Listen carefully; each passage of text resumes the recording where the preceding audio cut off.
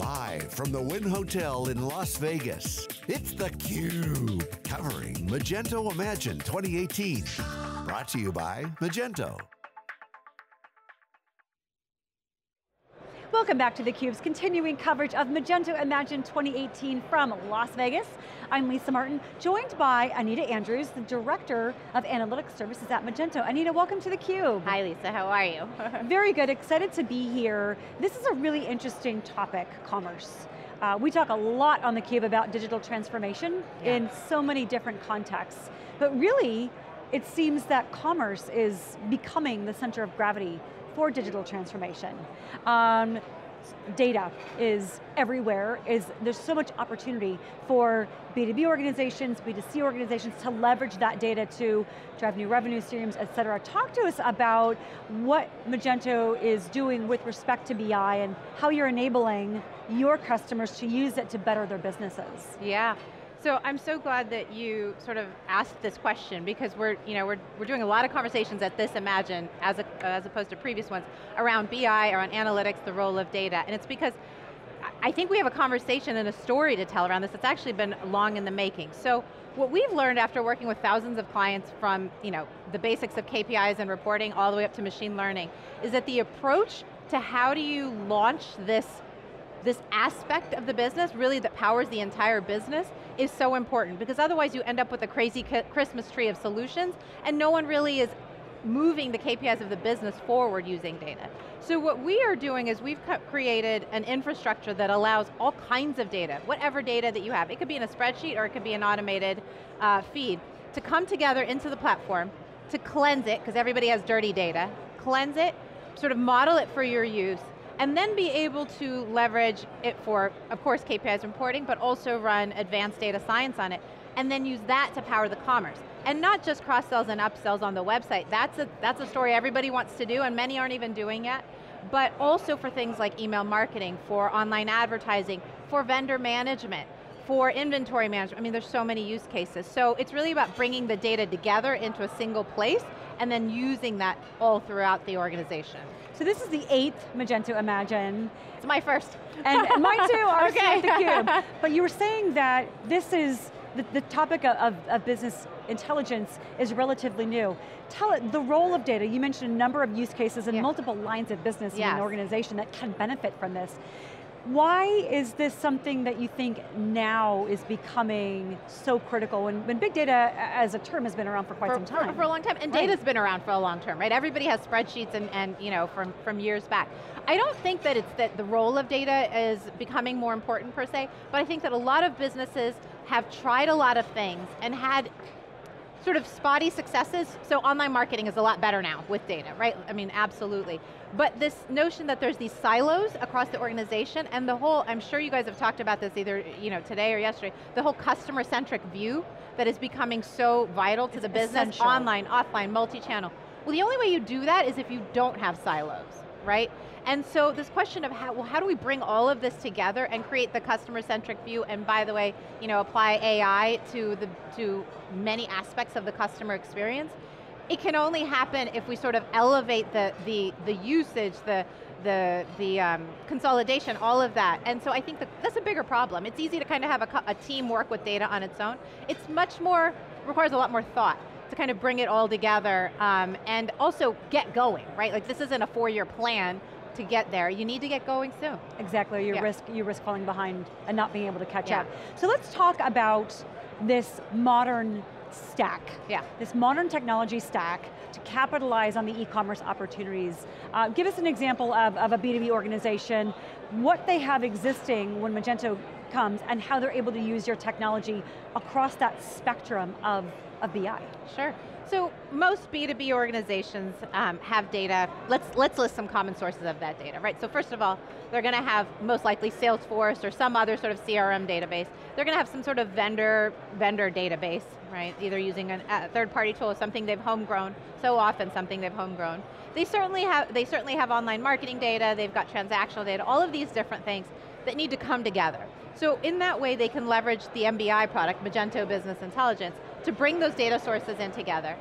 Also, they can bring in their spreadsheets or whatever, but you use MBI to bring it together, And then there's a level within that stack, the transformation layer, that allows you to sort of edit that data, right? I mean, back to the point of dirty data, edit it so it's clean. So you know that, well, in March we were wrongly charging shipping or something like that. I mean, whatever the issues were, cleanse it.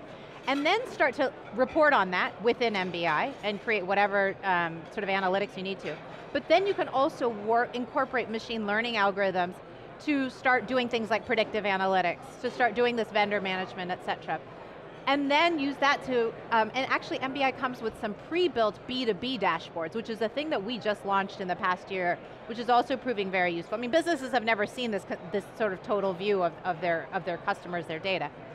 And then you take sort of some of the learnings from, and some of the information that's in MBI, and then use that to configure personalization Magento 2 Commerce, or again, some of these other channels, which might be email marketing, which might be call center scripting, I mean, whatever it is, that's kind of how it comes together. It's the MBI stack powering Magento 2, whether it's cloud or enterprise, and then other third-party tools that make sense to the customer as well. So if a customer has an existing POS system or an ERP system or a web store, is it a simple integration process? How do they go about integrating that with, especially with like an Accent Group is coming on later today that has 100,000 SKUs and 3,000 products? Yeah, so the aim and the aspiration of MBI is to be able to take any data source, right? So there's a bunch of data sources for which we have automated integrations. Literally, you put in your credentials and it starts flowing right away. Another option is that we have an API that you can use to import data in. So if you can, if you've got the resources to leverage that, that's an option. Sometimes, if we don't have an automated integration, a lot of third-party data sources now will allow you to put them in like a MySQL database or something like that. You can just connect that directly to MBI as well. And finally, we're very much looking at, from a product standpoint, how do we leverage the incredible community we have around Magento to develop more integrations, right? Because we cannot keep pace with the thousands and thousands of data sources that are launching every day.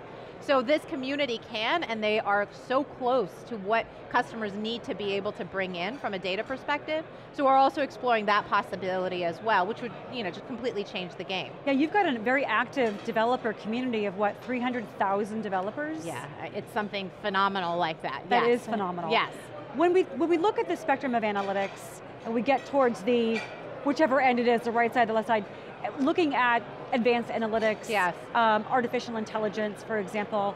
Can you give us an example of maybe a customer, a Magento customer that's being able to utilize artificial intelligence to drive new revenue streams or reduce attrition? Anything that comes to mind that's a really strong hallmark of your capabilities? Yeah, so one of the ones that I love the most is around inventory management, and that applies to B2B and B2C, right?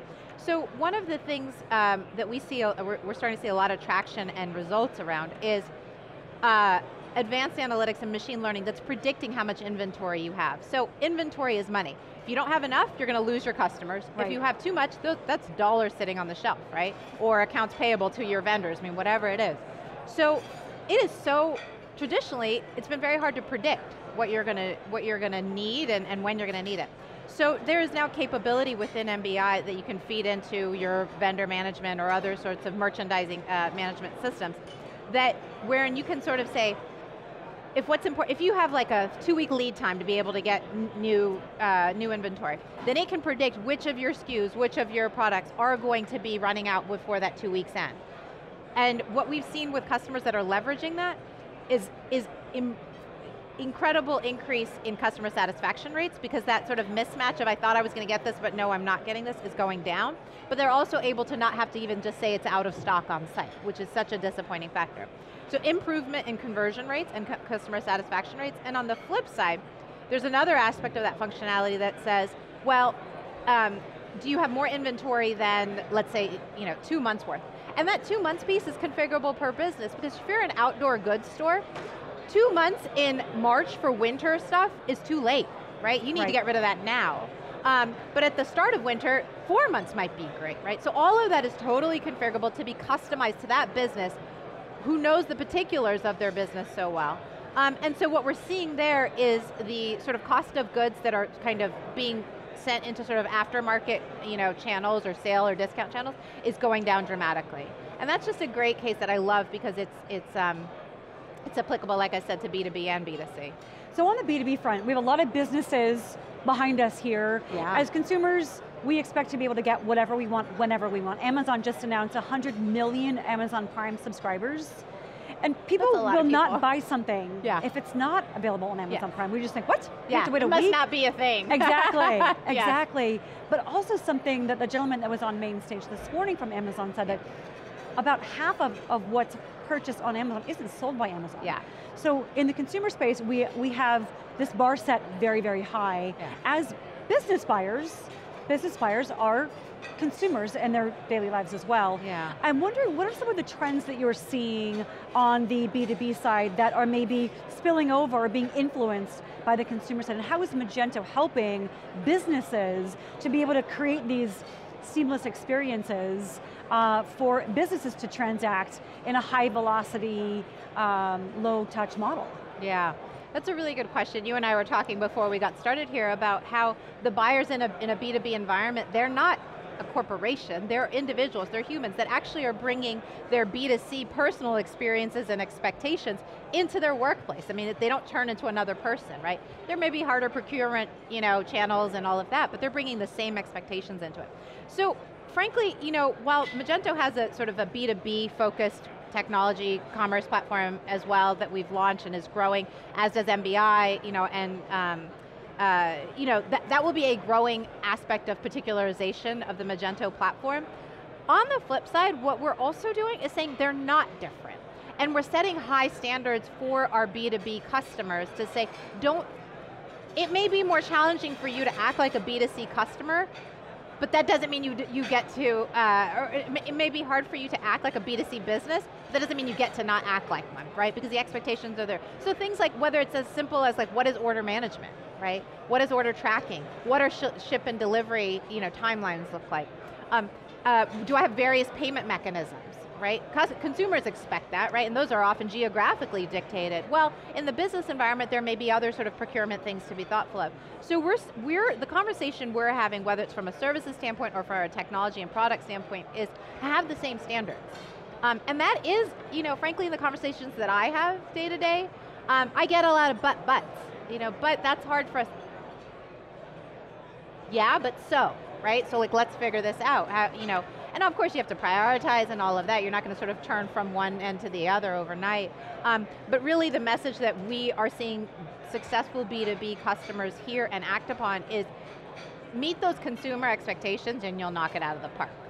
And who doesn't want to do that? Right. So let's kind of turn the tides here. Let's look at Magento and how you're using your own technologies. How are you using analytics across that spectrum to really change the entire model? For example, we talked about before we went on as well, marketing. I'm a marketer. Marketing is a science now because marketers and every line of business has the ability to leverage data to drive many new opportunities. Talk to us about kind of internally how you guys are using this spectrum of analytics to continue to expand in B2B and B2C. Yeah. So I'm going to give you a couple of different use cases, but this will be interesting because we're sort of opening up the kimono here about what goes on in our offices. So yesterday I actually heard our head of development, Ramadas, talk about a use case for using Magento BI within his organization. All of his many development teams were tracking their tickets and numbers and all of that in various different ways. And when he sort of came in and said, well, this isn't going to work, I can't measure my organization. And he decided to deploy Magento BI across the whole thing. That wasn't easy, he said it wasn't smooth, but he started with one group who sort of took to it, and then and once the benefits started to be seen, that started to deploy across all the organization. And he said, he had the foresight and patience to stick with it, and now he's got, consistent view of what's going on there in the organization.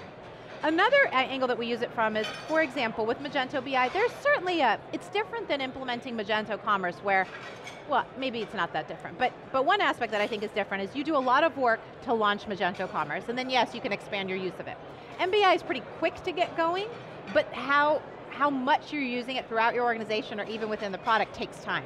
So we've leveraged our predictive analytics to track those customer behaviors and understand, well, when might be a good time to talk to them about, machine learning? When might be a good time to talk to them about inventory management, I mean, whatever those topics are, but we're looking at those customer attributes, how far along are they in MBI to run our online marketing campaigns, but even our personal marketing campaigns. We're not so big that we can't call up in our own customer success experiences and say, we think you're at a good place where you might want to think about doing this as well. And then a third place is around customer support. So a couple years ago, we used the product to figure out how much time were we spending on our customers, right? And there's a notion of a rate per hour. Are we allocating our time properly? It's very easy for the squeaky wheel to get the most attention. Is that the right thing for the business? So these are the ways that we've used it internally. So is it fair we're B2B, right? Right, is it fair to say that you're democratizing data within Magento? Yes, everybody, in particular, I can at least speak to it on the MBI side, and I know this is true in development, et cetera. Everybody has access to the data. And that's kind of where watching an individual contributor take that and run with it, and sometimes it's a little bit too eager for me, and then I have to kind of dial it back, and we can't make all those changes today, but it is so impressive to see what they think about asking, what questions they think about asking of the business, and that they feel like will solve an actual problem. So kind of allowing innovation. Well, Anita, thank you so much for taking some time to stop by theCUBE. We wish you best of luck in your general session presentation this afternoon, and we look forward to hearing from some of your customers and some of your leaders on the program later today. Great, thank you, Lisa. We want to thank you for watching theCUBE. We are live in Las Vegas at Magento Imagine 2018. Stick around, I'm Lisa Martin. We'll be back with our next guest after a short break.